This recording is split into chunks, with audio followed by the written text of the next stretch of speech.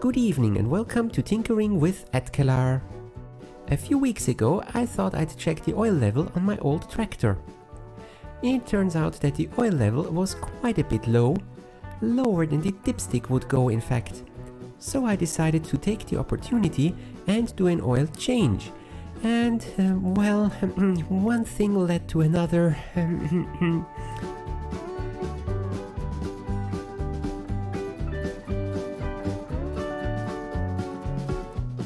The drain plug has a little magnet in it. The idea is to hold back any iron that might come loose inside the engine to avoid any follow-up damage. Neat idea, but it took me by surprise to find a sizable chunk of metal stuck to the magnet. What to do next? With something that large broken off inside the engine, I don't want to run it, much less use the tractor. I need to know where it came from and what part might or might not need replacing. Thus I decided to take off the oil pan to investigate. This is where I found out that the oil pan is in fact part of the front axle mount. In order to remove it, according to the service manual, you have to check up the tractor in the middle, split the front and remove the radiator section with the axle in one piece.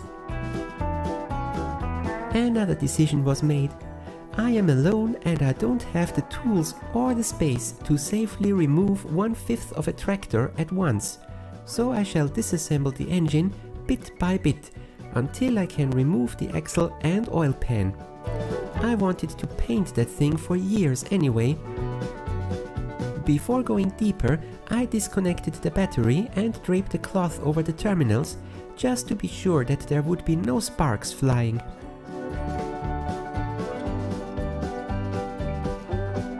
And before I bump my head again, getting rid of the hood. The exhaust manifold bolts are rusted over. I added rust solver before I even tried to undo them. While the actual exhaust came off okay, the manifold screws are blocked by the manifold. I needed to get a special bent wrench for them.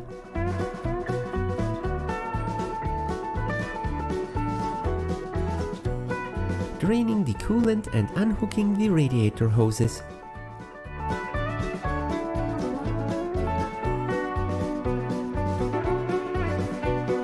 Removing the coolant return line, starting with the thermostat sensor.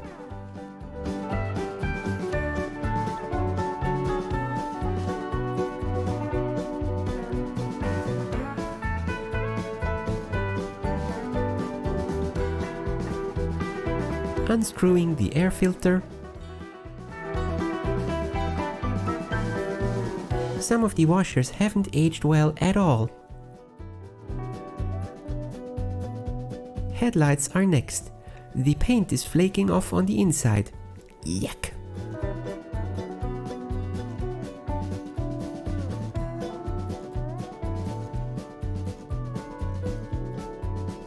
And back to the engine.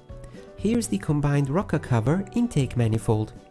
I used my hoist to pick it up, but it snagged on something, which turned out to be the injector lines, which were held in place by the intake screws. Whoops!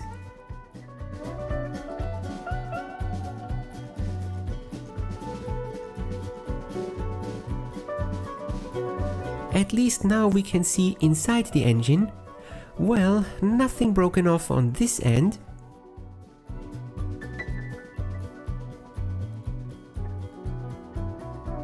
Jacking up the tractor was also not quite according to safety guidelines. The jack and stand I have are rated for the weight, yes, but the jack is too short, so I had to use a piece of wood from the scrap pile as a shim. I also tried to add a piece of wood between the tractor and the stand, but that did not work out well.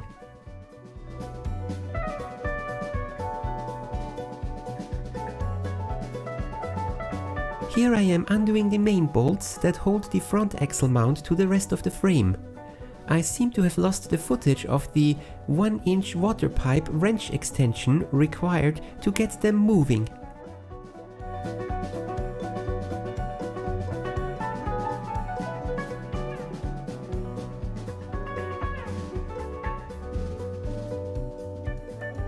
The starter has some beefy wires.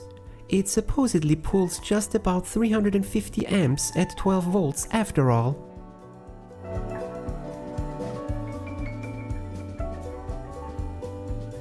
The tires can go out of the way next, but for some reason 2 nuts wouldn't budge. So back to the water pipe.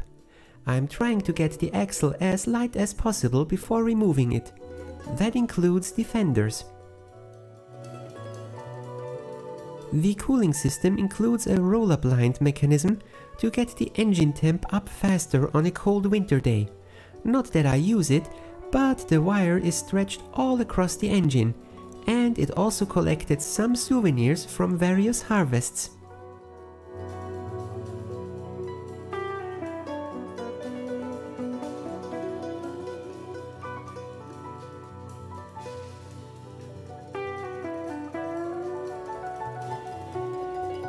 I did try to unscrew the steering linkage, but the bolts are actually cones that make for a zero play connection and now are probably rusted together to form a unified piece of metal.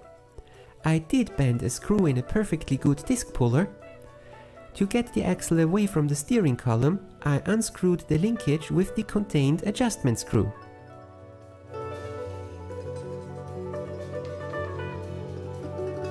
Before removing the nuts, I secured the heavy block on my engine hoist, just in case.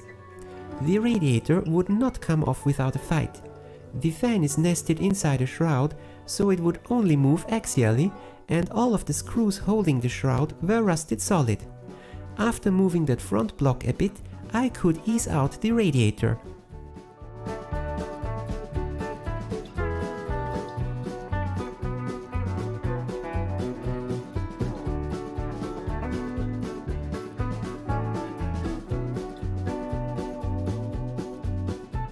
And with quite a bit of wiggling, the front piece finally came loose.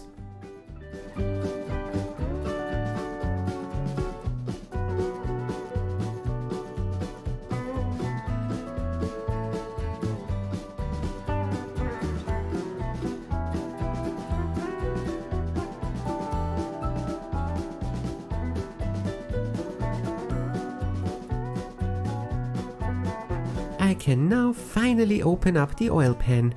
After trying some creative ways of gaining access, I discovered 2 threaded holes that would allow screws to push open the pan.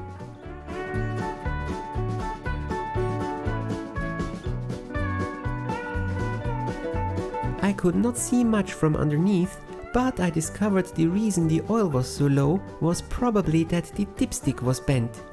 I always thought that's how it should be, but it should actually be straight to, you know, dip into the oil.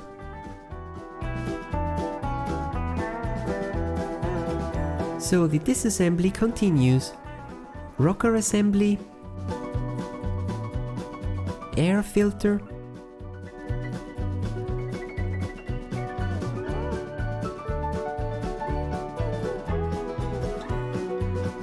water pump, including the last bit of coolant left in the engine,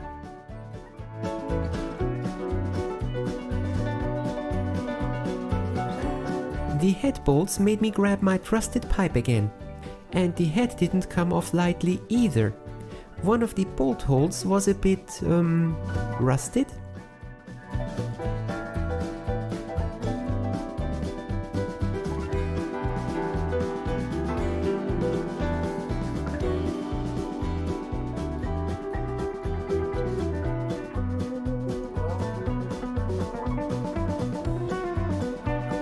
Up next, the fuel system. Battery box and fuel tank. The hydraulic pump was a special challenge. The lines go to the rear, where the tank and related stuff is, but I did not want to drain that oil just yet. Counting on gravity here, as the rear is now lower than the front. Screws in the head stud holes seemed to me the most secure way of holding that engine block.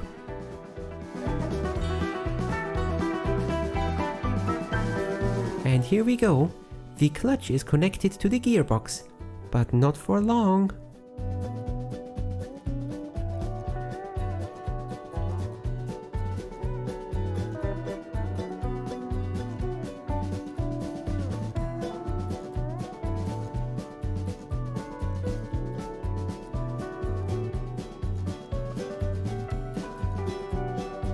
Finally, enough room to remove the starter. Ladies and gentlemen, the clutch, including one particularly mangled bolt. That was some work to remove.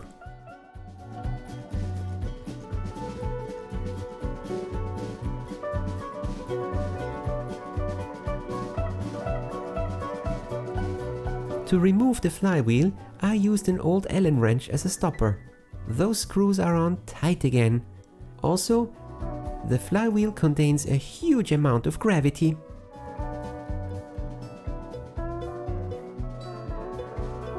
After another set of extremely tight bolts on the clutch housing, I finally could mount the engine to my engine stand and have a look at the underside to see the same obstruction as before.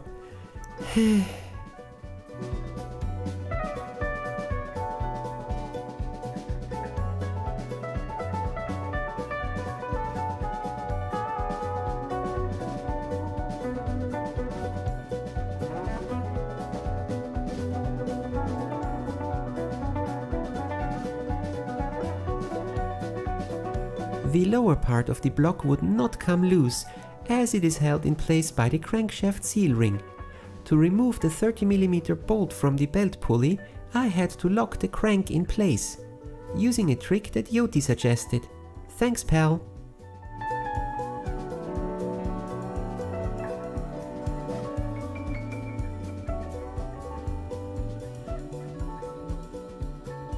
It took a bit of prodding to find out, but the last piece holding the two shells together was actually the pipe from the oil filter.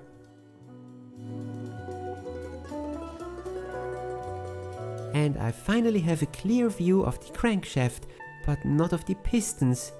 So close!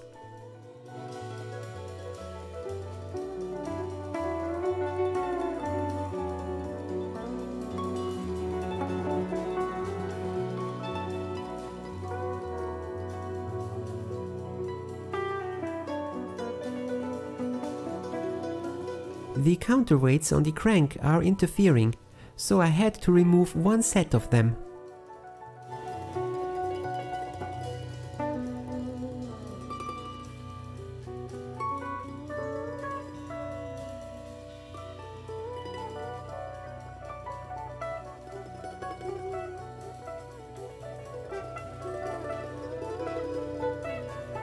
After carefully pulling out the camshaft, I could take off the timing cover as well.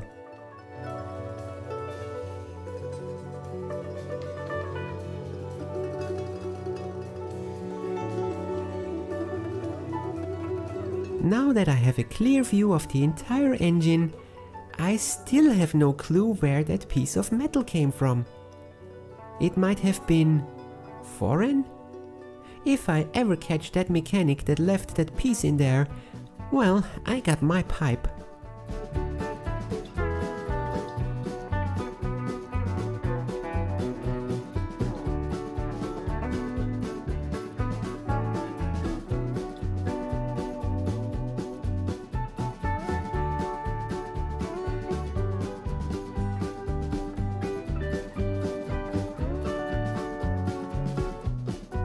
Anyhow, that's it for part 1 of this sub-series. Part 2 is going to be cleaning and painting, and part 3 should be reassembly.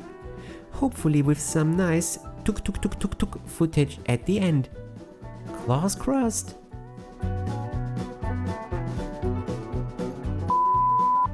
The drain plug? Choo choo! Nope, drain.